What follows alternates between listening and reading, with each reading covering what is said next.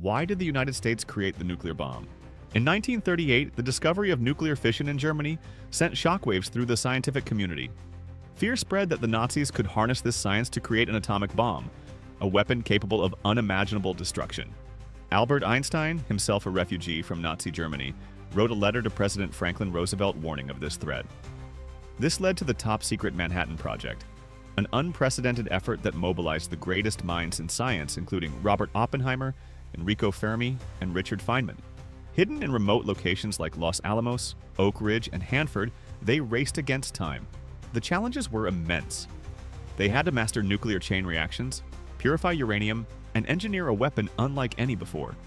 On July 16, 1945, they succeeded with the Trinity test, the first atomic detonation. Just weeks later, the bombs dropped on Hiroshima, and Nagasaki brought World War II to a devastating end. The atomic bomb emerged from a collision of fear, genius, and global conflict.